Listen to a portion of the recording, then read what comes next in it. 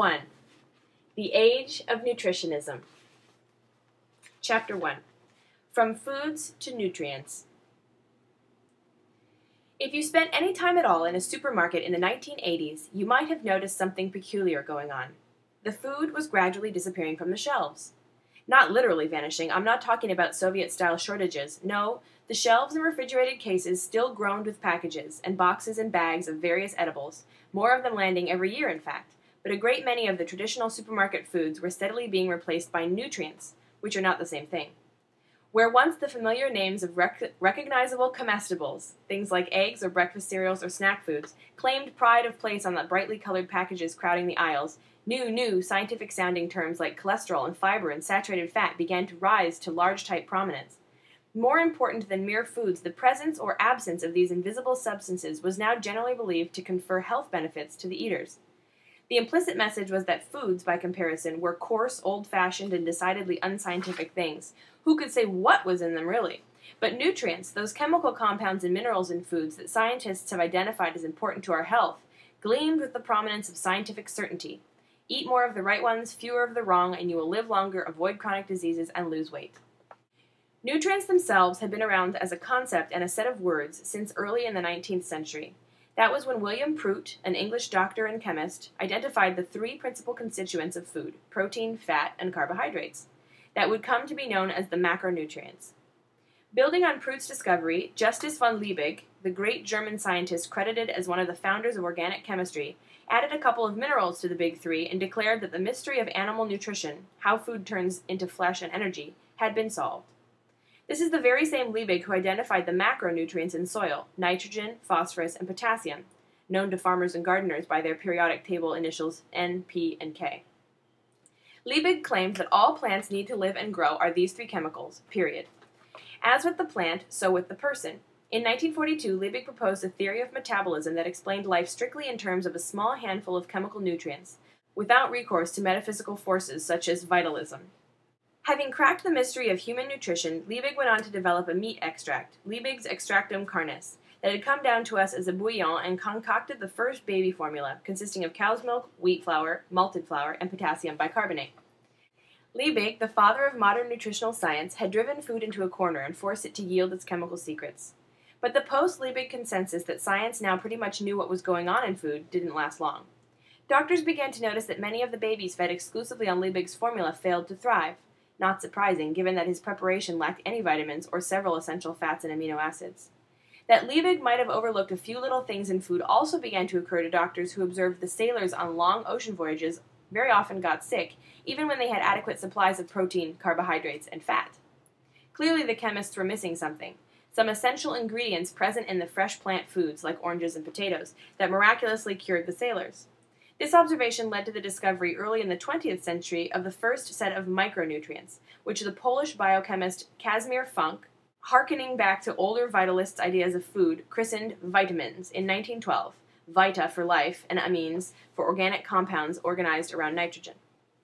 Vitamins did a lot for the prestige of nutritional science. These special molecules, which at first were isolated from foods and then later synthesized in a laboratory, could cure people of nutritional deficits such as scurvy or beriberi almost overnight in a convincing demonstration of reductive chemistry's power. Beginning in the 1920s, vitamins enjoyed a vogue among the middle class, a group not notably afflicted by beriberi or scurvy. But the belief took hold that these magic molecules also promoted growth in children, long life in adults, and, in a phrase of the time, positive health in every way. And what would negative health be exactly? Vitamins had brought a kind of glamour to the science of nutrition, and though certain elite segments of the population now began to eat by its expert lights, it really wasn't until late in the 20th century that nutrients began to push food aside in the popular imagination of what it means to eat. No single event marked the shift from eating food to eating nutrients, although in retrospect a little-noticed political dust-up in Washington in 1977 seems to have helped propel American culture down this unfortunate and dimly lighted path. Responding to reports of an alarming increase in chronic diseases linked to diet, including heart disease, cancer, obesity, and diabetes, the Senate Select Committee on Nutrition and Human Needs, chaired by South Dakota Senator George McGovern, held hearings on the problem. The committee had been formed in 1968 with a mandate to eliminate malnutrition, and its work had led to the establishment of several important food assistant programs. Endeavoring now to resolve the question of diet and chronic disease in the general population represented a certain amount of mission creep, but all in a good cause to which no one could possibly object. After taking 2 days of testimony on diet and killer diseases, the committee's staff, comprised not of scientists or doctors, but of lawyers and journalists, set to work preparing what it had every reason to assume would be an uncontroversial document called Dietary Goals for the United States. The committee learned that while rates of coronary heart disease had soared in America since World War II, certain other cultures that consumed traditional diets based mostly on plants had strikingly low rates of chronic diseases.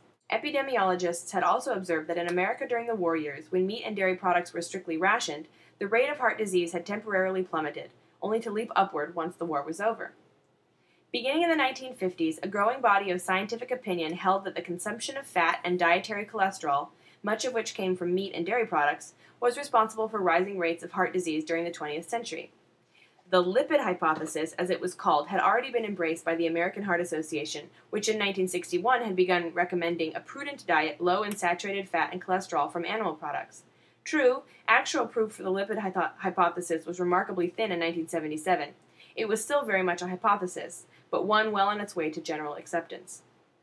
In January 1977, the committee issued a fairly straightforward set of dietary guidelines, calling on Americans to cut down their consumption of red meat and dairy products. Within weeks, a firestorm of criticism, emanating chiefly from the red meat and dairy industries, engulfed the committee, and Senator McGovern, who had a great many cattle ranchers among his South Dakota constituents, was forced to beat a retreat. The committee's recommendations were hastily rewritten. Plain talk about actual foodstuffs, the committee had advised America to, quote, reduce consumption of meat, was replaced by an artful compromise, quote, choose meats, poultry, and fish that will reduce saturated fat intake. Leave aside for now the virtues, if any, of a low-meat and or low-fat diet, questions to which I will return, and focus for a moment on language. For with these subtle changes in wording, a whole way of thinking about food and health underwent a momentous shift. First, notice that the stark message to eat less of a particular food, in this case meat, had been deep-sixed. Don't look for it ever again in any official U.S. government dietary pronouncement. Say what you will about this or that food, you are not allowed to officially tell people to eat less of it, or the industry in question will have you for lunch. But there is a path around this immovable obstacle, and it was McGovern's staffers who blazed it. Speak no more of foods, only nutrients. Notice how in the revised guidelines, distinctions between entities as different as beef and chicken and fish have collapsed. These three venerable foods, each representing not just a different species but an entirely different taxonomic class, are now lumped together as mere delivery systems for a single nutrient. Notice, too, how the new language exonerates the foods themselves. Now the culprit is an obscure, invisible, tasteless, and potentially unconnected substance that may or may not lurk in them, called saturated fat. The linguistic capitulation did nothing to rescue McGovern from his blunder. In the very next election in 1980, the beef lobby succeeded in resuscitating the three-term senator, sending an unmistakable warning to anyone who would challenge the American diet, and in particular the big chunk of animal protein squatting in the middle of its plate. Henceforth, government dietary guidelines would shun plain talk about whole foods, each of which had its trade association on Capitol Hill, but would instead arrive dressed in scientific euphemism and speaking of nutrients, entities that few Americans, including, as we would find out, American nutrition scientists, really understood, but that, with notable exception of sucrose, lack powerful lobbies in Washington.